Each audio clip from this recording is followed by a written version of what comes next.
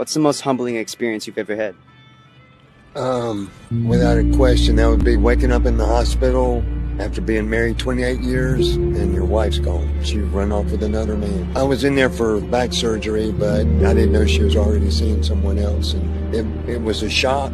It was something I wasn't aware of. I even had an imagination that would happen after being married 28 years. That wasn't the bad part. It's just being blindsided and not realizing the groundwork that was being taken place. She was getting a post office box and selling my house. And I went from having a house on the golf course, a house at the beach, at Gulf Shores, to no house at all. And basically the Alabama lawyer put me on the street without just anything that I worked all my life for, and now I'm 68. And, I wish I'd made better plans. It reminds me of somebody told me one time, save money so money can save you. I didn't make any preparations at all for that. If anybody's watching this, they can learn from my mistake. I hope they do.